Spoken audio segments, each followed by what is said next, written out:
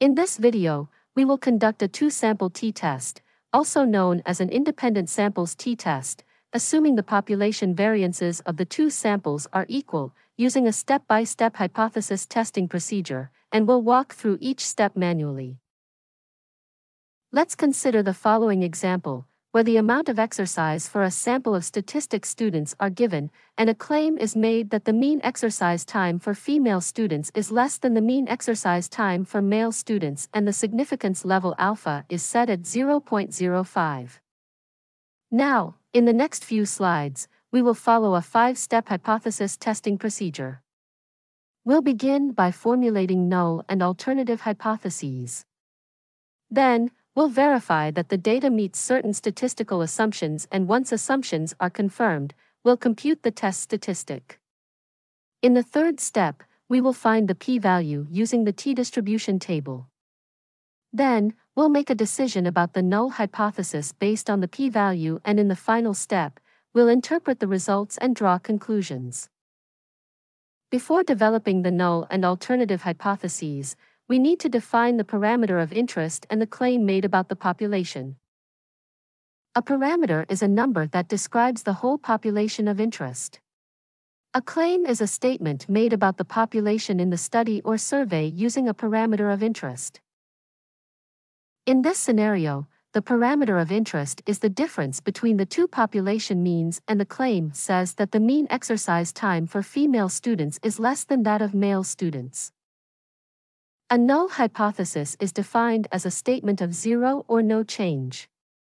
This means the null hypothesis says that there is no difference in the population mean exercise time for female and male statistics students. An alternative hypothesis is defined as the statement that is true if the null hypothesis is false. This means the alternative hypothesis states that the population mean exercise time for female students is less than that of male students. This is a left-tailed test because the alternative hypothesis includes the less than sign. Before performing the t-test, we need to test whether we can assume that the population variances of the two samples are equal. This can be done by using the thumb rule. The thumb rule states that the sample variance of one group should not be more than twice the sample variance of the other group. Now, to test this assumption, calculate the sample variances of the two groups using the following formula. From the calculated sample variances, there is evidence that the sample variance of one group is not more than twice the sample variance of the other group.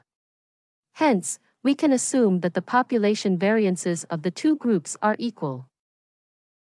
Now, to calculate the test statistic, which is the t-statistic, use the following formula.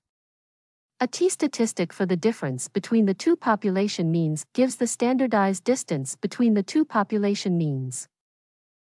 In the t-statistic formula, x bar is the sample mean, s square is the sample variance, n is the sample size, and sp square is the pooled variance of the two populations. Use the following formula to calculate the sample mean and the sample standard deviation and put these values in the t-statistic formula. We compute the test statistic, t equals -1.53. Now, moving on to the third step of the hypothesis test, we need to find the p-value. A p-value is also known as the probability of making a type 1 error, that is the probability of rejecting the null hypothesis when the null hypothesis is actually true. In statistical term, it is the probability of getting the t-statistic at least as extreme as -1.53 when the null hypothesis is true. In this case, the t-statistic is -1.53. The t-statistic follows a t-distribution with 48 degrees of freedom, and the p-value lies on the left tail of the t-distribution because the alternative hypothesis is left-tailed.